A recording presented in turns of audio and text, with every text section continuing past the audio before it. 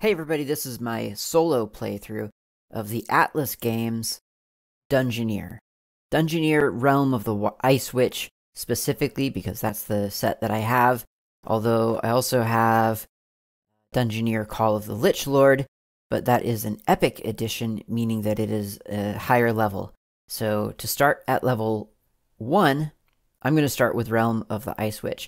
That's not all of the Dungeoneer games that exist. There are other packs that you can play, and the cool thing about them is that they're all that you can mix them together. You can play Realm of the Ice Witch cards in the the Lich Lord cards, so you can mix the games together if you want to. I'm not going to do that in this playthrough. I kind of want to keep things simple. And this is Realm of the Ice Witch. Now, before I get started, I'm going to separate the deck into a couple of different stacks. And actually, I'll just set the stacks up at the top of my play area. And the different stacks that I'm doing these are the map cards. So these are the cards that I'm going to be laying out in order to form the game board, really. So that's the map deck. The next deck I'm going to separate cards into are the glory cards. Glory, or you could also call them boon cards. I think that the Dungeoneer rules actually uses both terms for these. It uses a lot of different terms for the same elements, unfortunately, in the official rules. But like I say, I'm playing a solo variant. So this is a glory card, and you can tell that it's a glory card because it's got the little green thumbs up icon in the upper left corner. So these all have the green thumbs up. And the back of the deck is labeled Encounter. So those are the glory cards, and I'm going to put those at the top of the play area. Same card back, but different card faces, as you can probably tell up in the upper left-hand corner here. These cards have red skulls on them. This is the Peril deck. You might also call them Banes. I'm going to try to keep my terminology consistent. I'm putting that up at the top of the game play area upside down. So from my perspective, this is right side up, that's upside down. That's how I tell those two decks apart, because in the multiplayer version, of course, these are all mixed together. Okay, that's really all the decks that I need, but there are in some boxes there are special cards, like special rule cards, such as in the Realm of the Ice Witch. There is this card, the Winter Spell. So this is something that I have to sort of account for every turn. So I'm going to put that up there, even though I don't need to like draw it or anything. As I progress through these decks through the course of the turn, I'll be able to remember to do some maintenance thanks to that card there. Now I also need there's this other deck, there's this fourth or third deck or whatever, different card backs. Again, this has got the torch on it, skull, map. These are the quest cards. So I'm going to draw two of them from the top.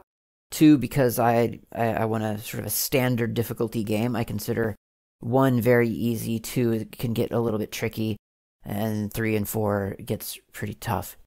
So these are the missions. These are the win conditions for this particular playthrough. And that'll change, depending on what quest card you have. So my first one is Rescue Emmy, and it says that I have to find Emmy by rolling a 7 or more or better on 1 die. That's not possible because the die that we're using are d6s, but you add a +1 to each roll for each space you are from the nearest entrance. So there is a chance to find Emmy, and then you have to get Emmy back to an entrance to deliver her to safety. The other one is to defeat the Frigid Demon. That sounds fun. It's going to be a combat scenario, I imagine, to complete this quest, defeat the Frigid Demon while on Glacier Canyon. Last but not least, I have to take from this final deck of cards I have to take a or out of alignment. I have to choose a character. And you can choose a character randomly. You could choose a character based on stats, on your play style, whatever. Each character has a couple of different attributes. They have melee, they have magic, and then they have movement. And as you can imagine, all the different builds, character builds, have sort of a different arrangement of skills. And even when they have the same arrangement of skills, they progress at a different rate. So the more that you level up, maybe the more in one attribute you'll gain faster, and so on. I think I will play Onoku Kai. Onoku Kai is, I guess you could call her a magic caster, probably. 1, 3, 4, 5. That seems pretty magic-y to me.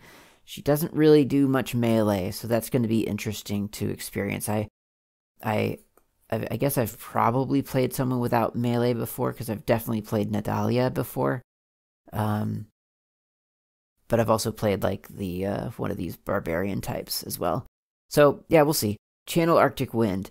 Pay any number of glory points, and the result will be that the target monster in your space has a number, a minus the number of your magic this turn. Limit once per turn. So that could be pretty crippling, actually, to deduct sort of action points from my foe. This red droplet is blood, so she has 6 life to start with. I think everyone has 6 life to start with. Yeah, 6 life to start with, and I think that's all we really care about right now. That's my character card, and I'll put that somewhere where I can see it. And I'll add, just so that I can track a little bit better, one little counter die to keep track of life. Now, in the card game set, it comes with little paper tokens so that you can sort of cut the tokens out, fold them over, and move them around the board.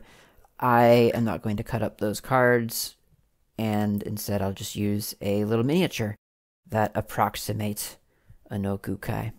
Okay, we're almost set up now, but there is one further task, and that is to look through the map cards and locate one that's labeled entrance. The confusing thing about this is that the biggest text on the card is sort of the location name, and entrance is not a location name, it's a trait.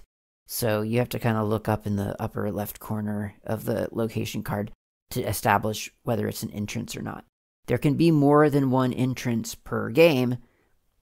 There's only one entrance per box, I think. But you can, if you mix boxes, then you can have several entrances, and that's okay. But in this case, I've got one entrance,